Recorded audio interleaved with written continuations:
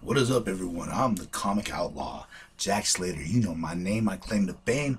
If you're one of the few dedicated people that watch this channel and hope it expands and we expand the outlaw nation. And today we're going to be talking about Mark Spencer, aka the Moon Knight, in a Marvel Legends toy review. Check it out. Now, this guy has had many aliases: Stephen Grant, Jake Lockley, the Fist of Whatever, and Mr. Knight. These are like different personalities, and we'll kind of go over this. Stephen Grant was his rich personality. Jake was his cab driver personality. This guy has been credited with being kind of like a Batman knockoff. When I was reading him, he was Mark Spencer. I mean, he was who he was. I guess he had a multiple personality syndrome on and off. He made a deal with the god. He made a deal with an Egyptian god, a moon god, and basically he was able to don the shroud and become the hero known as Moon Knight. But the interesting thing was, I think the god's name was Kofu, is his powers kind of waxed and waned and changed over the years, as did his personality, depending on who was actually in the driver's seat. Like I said, he kind of had different personalities, and sometimes the creature would take over him. Like I said, I remember a more streamlined Moon Knight where it was one dude and his ass-kicking exploits. You know what I'm saying? They're doing a show on him. I guess he's extremely violent in this one. I saw the previews. I kind of want to see it. I'm actually interested in it. I wear a white costume. That way I can see the blood. You know, they're really building him as an anti-hero. And he was, to a lot of degrees. I remember there was a point, because now he's just like martial arts, moonarangs, staff, you know, all that stuff. I remember there was a point where he, his strength would depend on the size of the moon. Like if it was a full moon, he had like Spider-Man strength. You know, like I said, his powers have changed and waxed and waned, as all superheroes do. I remember when Spider-Man had cosmic power. Okay, look that shit up. It was amazing. I remember when the Hulk had gray skin and was known as Joe Fix-It. And then, again, one of my other favorite iterations. I remember when Wolverine had bone claws and no nose, which kind of sucked ass. But like I said, heroes go through changes. I remember a time when Superman was blue and then split into two, and he was an energy being, then split into another red energy being with two distinct different personalities. Yeah, that happened too. So, like I said, superheroes change, and as did Moon Knight. And this is interesting. I think the god kind of shattered his psyche, and that's why he had these different personality changes. One, Grant was the millionaire, Jack was the cab driver, and they kind of had different lives, different ways to go about the superhero biz, but it was all Moon Knight. And personally, I do like the black hood a little bit more, makes it more foreboding. Check it out. This one does not come in a set. This isn't a build-a-toy. And it's kind of nice, alright, when Marvel just releases one toy. And they give you a lot of like cool little gizmos and stuff like that. I think that's sometimes better than a big figure. You know, because sometimes you just want one toy and you don't want the piece. Or sometimes you want all the pieces, but all the action figures kind of like, ugh. So it's just kind of nice that they just did this as a one-shot. I know there's some people out there that like collecting that stuff. You know, it's cool. But it's just kind of nice to have this. Yeah, I'll get off my soapbox. And there's always the key to the city. And I really don't think that Moon Knight's so much of a Batman knockoff, because his origin is different. He was an archaeologist that got his powers from an Egyptian god. Well, they've changed it a few times, but basically, you know. And yes, he has money, and yes. But how else are you going to pay for all this shit? I mean, Spider-Man actually goes over that very well. You know, when you have no money, it sucks. Read Superior Spider-Man. When Dr. Octopus was in Peter's head, he explained it perfectly. Man. Alright, see, this thing just pops right out. And it does. Like I said, I always thought Moon Knight was his own character.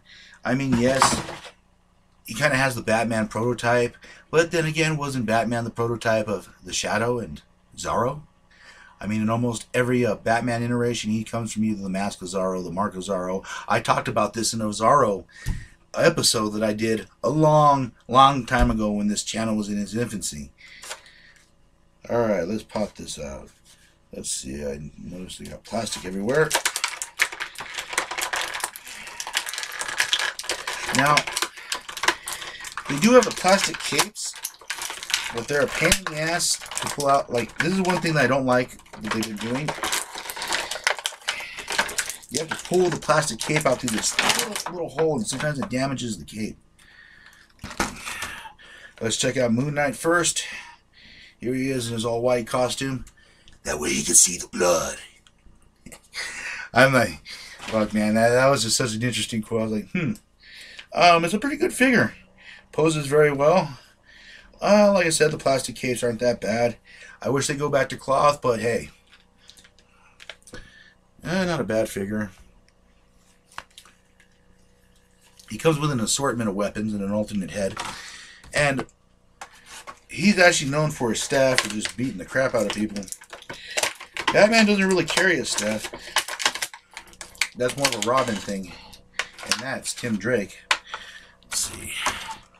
As you can see, this is his staff right here. And he does have the alternate hands. That way you guys can check him out. So he can hold the staff and the alternate head. We'll just pop that out so you guys can check it out. Now, this is the one I do like. Like I said, it's kind of interesting to have the all-white and then that black hood. It looks more foreboding, you know what I mean? It gives him a little more edge. But I guess it's an iteration of Moon Knight. Loves to see the blood. So I guess he would like to see the crimson on his face. Like, that is one hell of a washing bill if you think about it. They actually did talk about that in Deadpool. You know how hard it is to get blood off of white clothes? Believe me, I know. Alrighty. And we got these little moonerangs. That's what I call them. And, man, they're stuck on there. Alright, they're taped up. Da, da, da. You guys can check it out. This is a big one. I guess this is probably one of the ones that he uses when he's whooping ass, you know, close and personal. That way he has a way of slicing them. And being a fan of bladed weapons and up close personal combat, I do enjoy that. And of course he has the smaller ones in this little set here. Pull one out real quick, that way you can see. And these ones are really tiny. I'm probably not going to have these on display. Matter of fact, I don't want to pop it out because I don't want to lose it. Check it out. Like the little small ones that he throws. So yes, there's a difference between him. And yes, like Batman, he has the power of money. But as does Tony Stark. As does Dr. Doom. And the power of money is a great thing to have. And I've said this before. If you don't think money can't buy happiness, then give me $100 and watch me smile. For real. So yeah, he's well financed. Yeah, he's able to buy his goods. Yeah, he buys himself the best armor. And who wouldn't? Who wouldn't in that situation? But yes, this is my Moon Knight review. I do want to see the series. If I get a hold of that, I'll be doing a review on it. This is actually a pretty cool character. I'm looking forward to putting him in my. I have this nice miscellaneous section where I have like Deathlock and Vince Astro from the Guardians of the Galaxy. You guys don't know who that is. I might be covering one of the big issues they did. The original Guardians of the Galaxy was a lot different from what it is now. A lot different. But still very cool. This is a very cool action figure. I was very happy when I got it. I'm very pleased with it. It has a lot of the bells and whistles that like a lot of the piece set toys don't. Like it comes with a few alternate hands and a mask, but it's nice that it comes with a wide array of weapons. You know, head change, head piece, and this is just a classic toy. You know, really nostalgia. It gives you that 90s feel because Moon Knight kind of had like a nice turn in the 90s. and this is just a good toy to have. I'm glad it's in my collection. And this is Moon Knight, a character with multiple personalities, multiple facets.